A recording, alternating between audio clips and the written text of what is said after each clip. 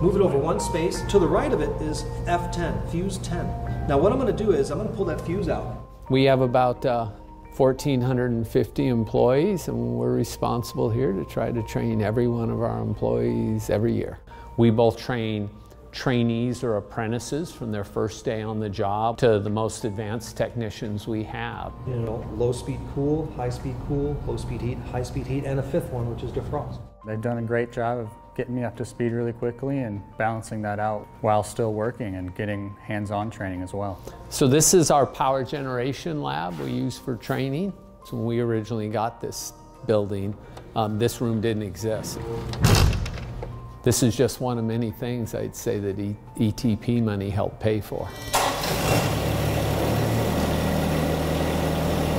I've been aware of ETP funding for training efforts for about 20 years. It was just incredibly challenging. First, CMTA helps us understand all the rules and all the little technical steps. We absolutely would not participate in ETP if we didn't have CMTA.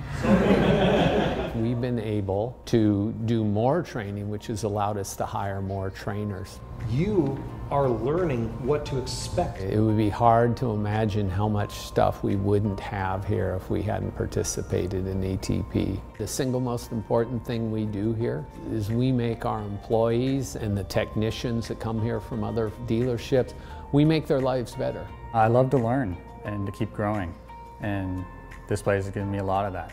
I'm very proud of what we do here and what our trainers do here. We make a difference in people's lives here.